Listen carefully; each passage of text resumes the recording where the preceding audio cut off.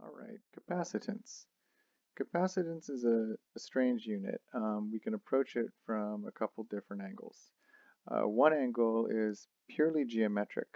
So if you remember from a previous video clip or reading, at the most basic level, a capacitor is two plates of conducting material that are separated by some distance d. And what these plates can do is they can maintain a separation of charge when held at some potential V, which is going to be probably applied by some kind of battery or power supply. Now, when this is connected and everything is allowed to settle, what we end up with, again, is a net positive charge on one plate, and whatever that net positive charge on that one plate is, the other plate has the same amount of charge, just opposite, and it'll be negative. Now the total amount of charge, we have a, let's keep my colors consistent, we have a plus Q on one side, and we have a minus Q on the other, so that when the capacitor is, if it was ever shorted out here, the minus Q would go over to the plus Q and cancel out. This is dictated by a few factors. If I increase the distance between those plates, so let's say I had I'll go back to my other color. Let's say I took a distance d here, and then I made it bigger. So I have some bigger d, I'll use capital D. Imagine that the positive charge is on one of these plates, and the negative charge is on the other. If there's a bigger distance between them, then there's less of an effect of some kind of field of attraction. So what happens then is you actually can maintain less charge when you have a bigger gap, because these positive charges here are going to attract these negative charges. If this distance d is closer, then each side can attract each other more, and therefore more charge can be separated.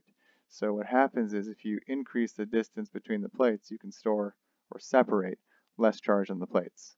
Another factor is the area of the plates, the surface area. And so usually the plates have the same amount of surface area, but the surface area of one shadowed onto the other is going to be the same. So we're usually considering that the surface area of each plate is the same surface area. That sounds kind of convoluted, but it really just means we're only considering one surface area, A. And if we make that area bigger, then we can collectively store, or separate again, more charge. So the overall capacitance, I'll label it C. This is where things get really annoying because C is also the symbol we give coulombs, which is a different quantity, is proportional to the area of the plates, the area of each plate, divided by the distance. If the distance gets bigger, the capacitance of the capacitor gets smaller. If the area gets bigger, then the capacitance of the capacitor gets bigger.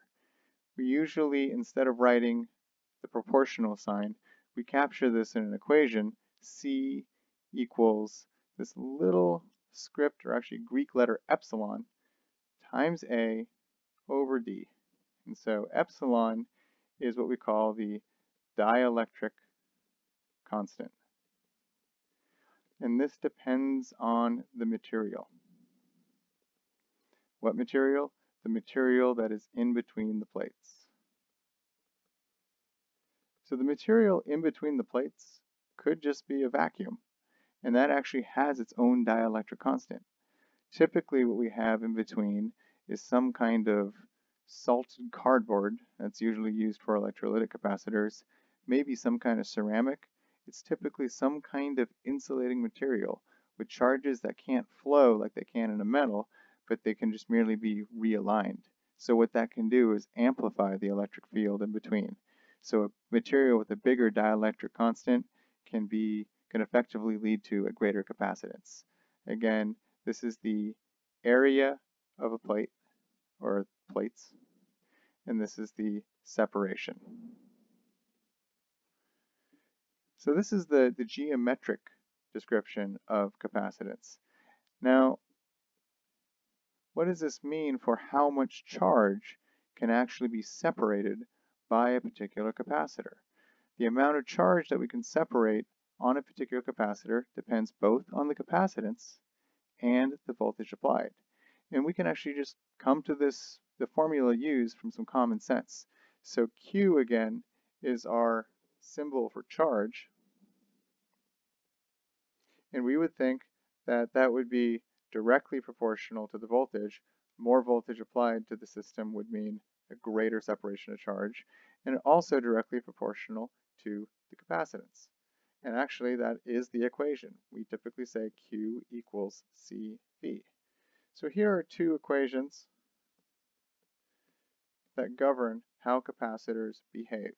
Typically, what we really look at in the electrical engineering world is using it in a circuit, and this is the one, this equation, the Q equals CV, is the one we more often use than this one. This is more for designing a particular capacitor.